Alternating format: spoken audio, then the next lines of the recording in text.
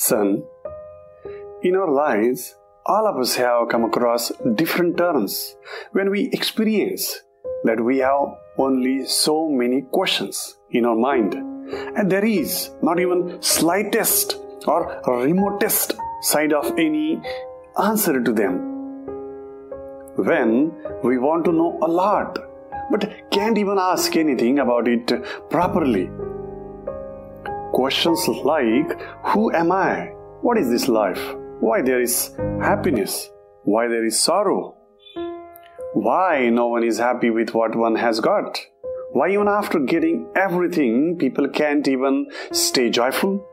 Why the happiness is just momentary? Why can't we always stay joyful? Why bad things happen with good people? Why good things happen with bad people? There are many such questions which trouble us sometimes, but instead of letting them do that, we should find their answers. However, already many great and divine people have already provided us with their perfect answers. But for some reason or the other, we have always ignored and neglected them. Son, if you wish to stay eternally joyful and wish to keep all the negativity away from your life, then you must find satisfactory answers of all these questions. Son, I have also experienced these questions in my life, but I never ignored them. Instead, I have found their answers, and the same will be shared with you here. Let's focus on your question. Who am I? Who am I? Let's re-experience something. You must have seen a dead body, and you must have seen a scene where the nears and dears like father, mother, and other relatives of the dead person are sitting and crying around the dead body. While they are crying, you must have noticed they keep repeating some sentences, including, how good you were, why have you left us? Oh God, why didn't you take us instead of our son? And likewise, the most important question is, why have you left us? Son, here the important question is, why the relatives are crying and why they are repeatedly complaining that he has left them when the person in question is lying just in front of them. If he has really left them, then who is the person who is lying in front of them, to whom we are referring to as a dead body? Till recently only, they were referring to him as their son. And why he is no more their son now?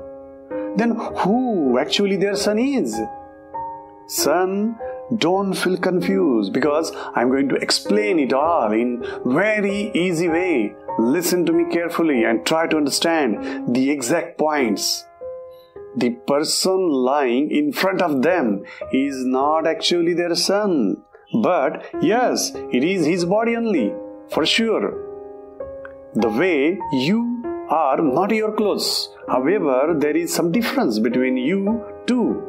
Means the way you and your clothes are different and separate, in the same way you are not your body. And you and your body both are different. The person lying in front is the body of their son, but actually their son has already left it. And that's why all are crying and saying that he has gone, he has left them. It means the difference between their living son and their dead son is actually their original son. Have you understood? The difference between their living son and the dead son is actually their original son. The difference between the living body and the dead body is actually the real person or the actual person. And that's why when that person leaves the body, though the body is lying just in front of the relatives, they keep crying, they keep mourning, and they keep repeating that he has gone, he has left them. Have you understood now who actually you are? Actually, you are not this body. In fact, you stay in this body, and when you leave this body, people say you have gone, you have left them, and then the body gets rotten. Some people call you soul, some people call you spirit, some people call you ghost, and etc. But we will call you only. As long as you is inside the body, it is alive. And the moment you leaves the body, it is dead. You and your body are two different and separate things. As long as you are together, you are called alive. And when you get separated, you are called dead. Son, in one sentence, the difference between living you and dead you is the real you, is the actual you.